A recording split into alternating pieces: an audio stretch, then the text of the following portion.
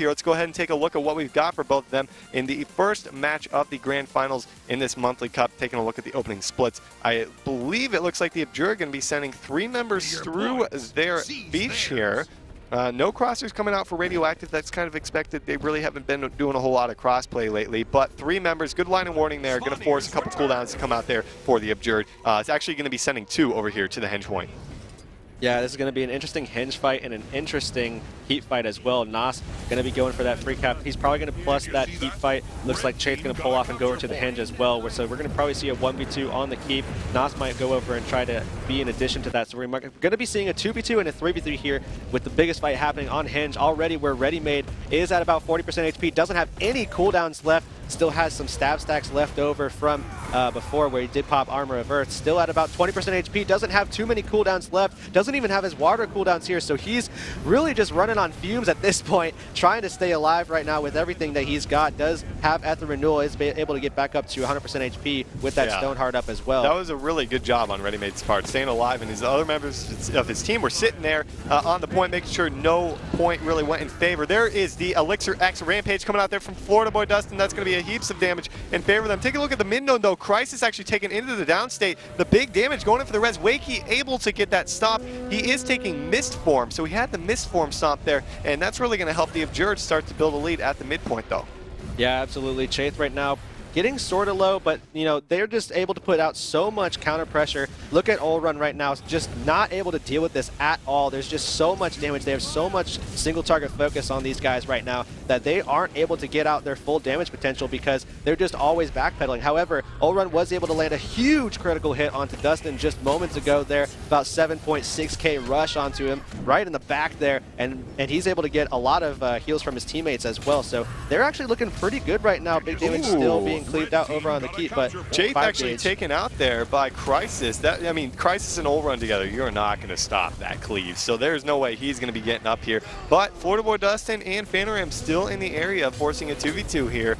Nas actually under a lot of pressure here by Crisis, taken into the downstate. Crisis going in for the stomp. Will he be able to get it before Wakey gets in for the res? That was a huge stomp. Despite the Abjured holding onto a 2-cap here, Radioactive have to get something going here. They can't continue to let the Abjured funnel into Henge. Otherwise, it's going to be a 200-point lead in just a matter of minutes. Yeah, that's the greatest use of Frenzy that I can possibly imagine. Able to capitalize on that and get that kill out of there. Make sure that they aren't able to get that res, because Abjured is so good at that. Able to get their reses back up, get the team back into it, and especially with Wakey being the one to res them, he would have been able to pretty much full heal Nos as soon as he got back up. So definitely a good play there. Crisis has just been trying so hard to take down Dustin, who actually pops Elixir X with like 2,000 health left, able to get Rampage out of it. Now just running for his life. Man, that wasn't really a wasted Elixir X. It really allowed him to get out of that fight, despite him not really using it for damage. Now he's going to be able to get back up 50% HP. We'll have to see how much pressure Wakey gets put onto him. Mistform is going to pop for himself as the big damage, and Crisis popping the Rampage. Need to watch out for this one. Big damage in the arena as well here. Florida Boy Dustin looking like he's trying to get... Oh, the Moa comes out. That's that toss Elixir playmaker that we were talking about that I think is so good, because that's AoE. If they try to use that double warrior, they can get both of them potentially with the same skill. I mean, that's definitely something that I think is interesting about them switching the Mesmer from the typical comp setup that they're running right now to an Engie, which is kind of this like off-the-wall thing that really not a lot of people have tried lately. Yeah, and there's a 3-cap coming out here for the Abjured.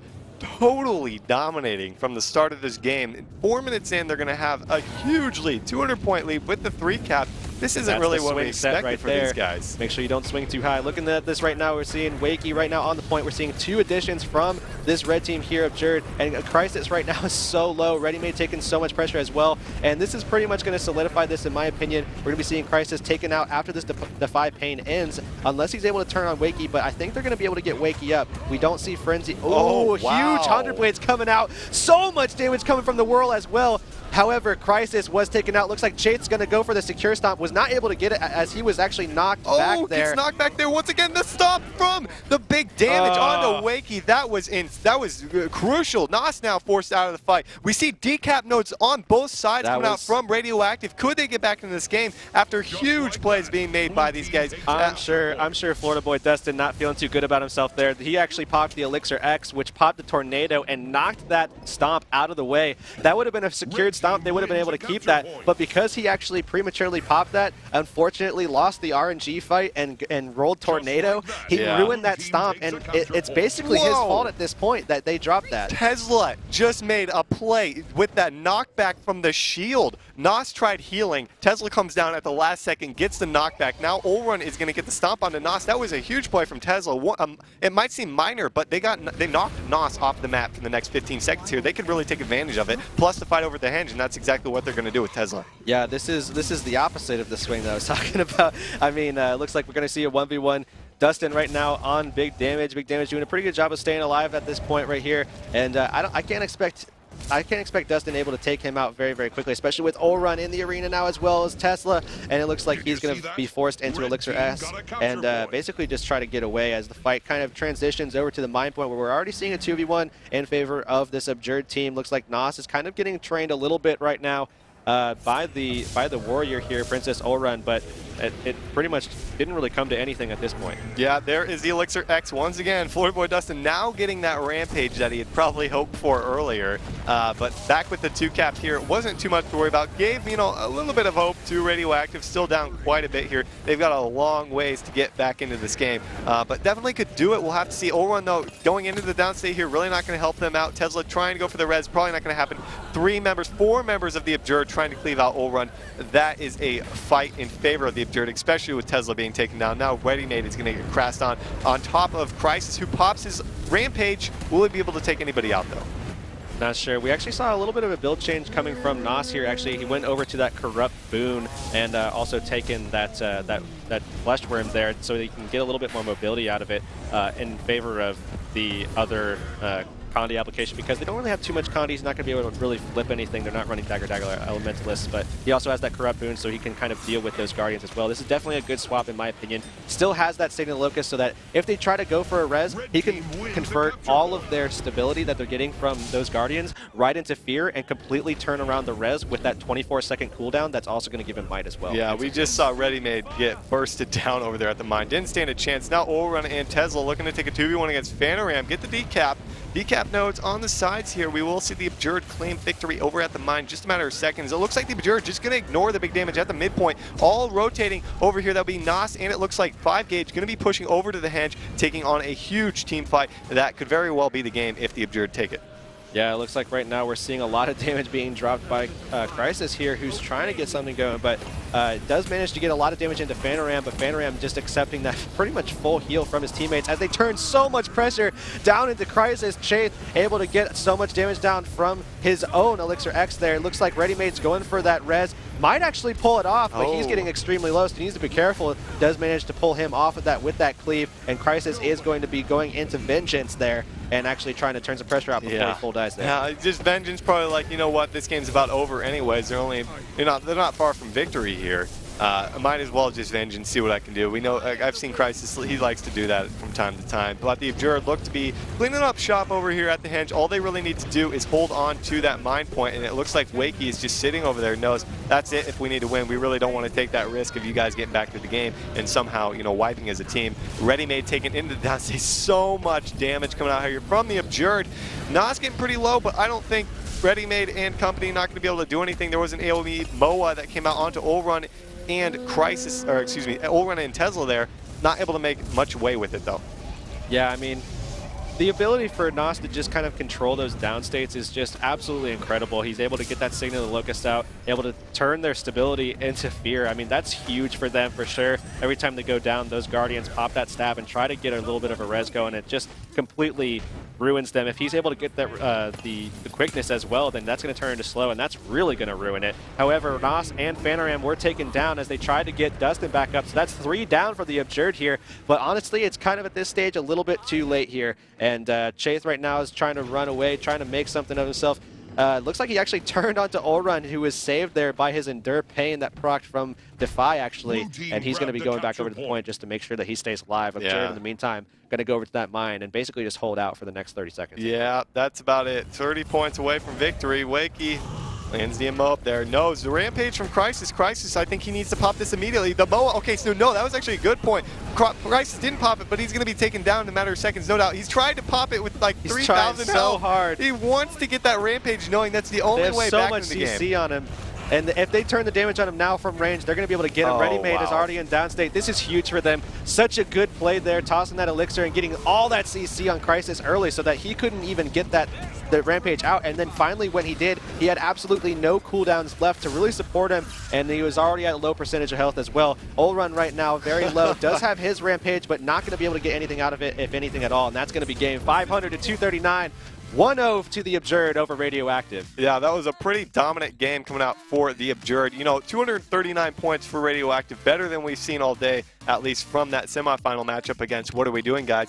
You know, they had a little bit of, sparks of hope at the end there, but total domination from the first 4 minutes on for the Absurd, three-capping them just, what, a few minutes into that game. Yeah, I mean, that's kind of what we're used to seeing from Absurd, able to get that 3-cap and basically just hold teams for as long as they can. They didn't hold it as long as we've seen them do in the past, which is definitely exciting for this other team here, Radioactive, but I don't think that they were able to. I think that Absurd was just finding too many answers too easily for this double warrior. I mean, the swap that we saw from Nos was such a good swap, able to get that corrupt boon as well, of really taking advantage of those good Signal the Locust plays and making sure that he can get out of those really kind of rough engages where he's not really in a very good spot with that Fleshworm summon. Yeah, that was probably the most counterplay we've seen from the Absurd, swapping to and the NG as well. Double NG with the double MOA. They can really mitigate the MOAs on top of both of those elementalists taking mist form to mitigate that even more if the MOAs don't do it as is. You know, that's just crazy, especially with Nos running Corrupt Boon on top of that. They were just trying to shut down these Guardians and Warriors, and that's exactly what they did. And that's something we don't see often right now, is a lot of teams kind of counter-building a lot of, or counter-comping a lot of these other teams. Is that, I mean, Absurd has played the same thing for so long. You would think that at some point people would be like, oh, hey, wait a second, we know their weaknesses, let's build for it. And we're seeing actually a team come through with a very good comp, and we're seeing Absurd actually the #1 team in the world, the #1 team in North America, of course, actually counter-comping other teams, and it's really, really proving effective. Yeah, it really did, and that's a good point that you make. We really haven't seen a whole lot of this counter-comp stuff come in previous tournaments. It's just been what has this person played the most. You know, Olrun played a whole lot of DD Ellie, but he also played a lot of Warrior in recent years. Over the past couple of years, I know he used to main Killshot Warrior for that matter, or Bunker Warrior. He was one of the guys trying to bring it in. Now back on Warrior, he's probably feeling right at home here. You know, you can't really expect teams to counter-comp all the time, especially if you don't have the right components, but to do as much as you possibly can, like the Radioactive trying to bring out this double Rampage, double Sport Guard, that's a pretty darn good comp that could be something that could really reckon with the Absurd, but the Absurd saw it coming, they saw their matchups, and they switched appropriately to what fit them best and how they could react to Radioactive here. But it looks like we have game number 2 underway. Predictions on this match really quick? Probably going to be seeing Absurd take this 2-0 over Radioactive here, but definitely this is the match to look out for, of course. We saw a little bit of a play on Lord last time with this team, and with that double with that double Rampage, they definitely have the potential to do it here. If they can just kind of hold off and maybe get to 350, I think they have a shot, but it's definitely going to be a huge war for them ahead to try to get to that. 4 members of Radioactive going to the home point. Nos going to be going to his home point. The Absurd, it's like Radioactive knows they're going to try and send people to that waterfall node. Phanorama and Florida Boy Dustin. Phanorama just going to ride the lightning right onto that point there. Going to contest it immediately. Now Florida Boy going to be under a little bit of pressure. Remember, he does have that double Elixir X, excuse me, and Elixir S. So we'll have to see how that works out for him. Already taken down to about 3K health. Crisis coming in, just doing massive amount of damage. That really hurts. There's a Rampage coming out from Crisis. Yeah, they're trying to follow him out right now. Luckily for him, he's in stealth. They actually do manage to toss that Elixir X onto him. It looks like the Tornado come out. Dustin not getting too lucky today on that, and that's that first time NG luck, I think. So is 5 Gauge. 5 Gauge, both of them get Tornado. Yeah, that's definitely really unfortunate. Looks like they're trying to look for heals. They're not looking too healthy in this fight. 5Gauge doesn't have too many answers left. They need to turn some counter pressure down onto Crisis here, who is accepting a lot of damage here. Ready Made right now, kind of not in a good spot right now versus Nas, so he needs to be careful as well. But, you know, this waterfall fight is really kind of everything. 5Gauge right now, pretty low. He's kind of off point. He does have his heal up very shortly, though. Florida Boy doesn't able to get most of his heal off. Crisis right now at about 50% HP, and they really need to turn the pressure down onto Crisis, but he's getting just way too much heals here from the big damage. He really is, and there's so much healing power that comes out, and Ready Made can hold off that 1v1 against Nos all day long. I'm surprised Ready Made just doesn't piece to the core and get the decap. You know, Lightning Flash, Nos can't keep up with him. But received the light. Crisis about to be taken down. He has nothing left. He is taken in. Nice double. Oh man, the res coming out from both these Guardians, just going to get him up nearly instantly. So much support coming out from these Guardians here. But the Abjured doing what they like to do, get that core cap and then kind of, you know, snowball on it. Now they, you know, getting up to a 50-point lead. That's nothing to mess with. Yeah, and Ready Made was actually forced off of the graveyard. Nas actually chased them off, and Ready Made's not looking too good right now. If we go back to the point, though, onto Waterfall, Phantom right now accepting a lot of pressure. He's at about 25% HP. Does have water coming off very shortly, though, so he's going to be able to put some damage down before getting some heals for himself, go back up to 100% HP. But they really need to find a target very, very soon because, I mean, this has been prolonged very, very long, and we're actually seeing that the Elixir X's are back up for Dustin as well as 5Gauge here, so they could potentially throw those back up. Olrun as well as Sir Crisis have about 35 and 50 seconds left on their cooldowns there for Rampage, so we'll have to see if they wait that out. Boy, there's Elixir X, gets Rampage there, but doesn't land much of it. Terrain really hurting him. Both of them get Rampages this time. Last time they both got Tornadoes. Getting on top of Olrun. Olrun doesn't have much left, running for his life. That mobility and the shield block is really what's going to be saving him here if he's able to stay alive. But the 2 cap coming out for the Abjured, it looks like one of them pieced out and got the cap on the midpoint. That's really going to hurt Radioactive. Looking at a 100-point deficit now as Olrun about to be taken into the downstate. No one actually died there for Radioactive while both those Rampages were up.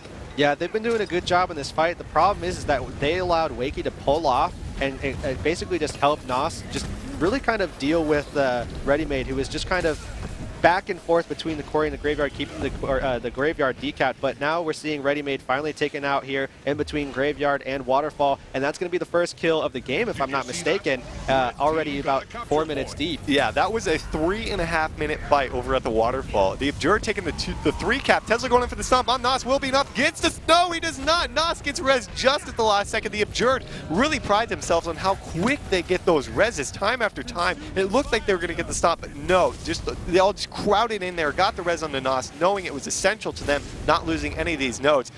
This is going to be a 200-0 in just a matter of seconds here.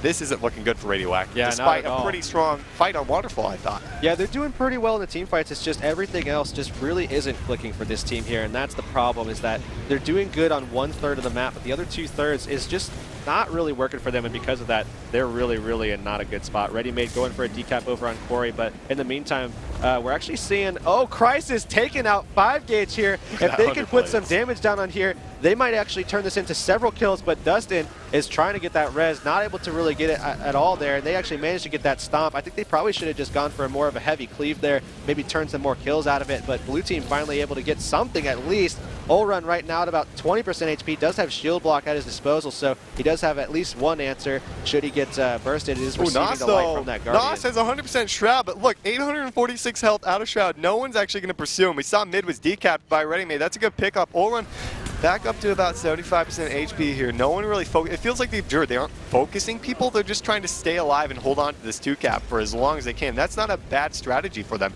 As long as, you know, they can keep switching who's on point and who's not. The Radioactive really need to stick on top of Florida Boy Dustin, who's about to be taken down. Has about 4.5k health left. That's Elixir X, or S, excuse me, does get taken down there. Phantom going in for the res. 5Gauge going to be there as well. Will be enough. Looks like he is back up in this fight. That is absolutely insane. Their ability to get those reses so quick. No Mercy runes required. And he's back up onto the point. He's able to turn some pressure down into Tesla, actually. Tesla receiving most of that with some light as well, and able to get that heal back up from him. And his ally there is big damage. Helps him out. Gets some support down for him. Yeah, I mean, this was decapped. That's good for Radioactive. But there's another Elixir X coming out for 5Gauge. Going to get Rampage for himself. as they are looking to build up to that 300 point. Forteboy Dustin able to get the Rampage as well. You know, what are the odds on that? Now we're going to see Ready Made actually give the full cap at mid to Nas. All three nodes were decapped there for just a brief second, but mid just did get full cap. Crisis takes down. It looks like Forteboy Dustin gets the stomp there. It's another good pickup. 10 points, though. Is that really enough right now?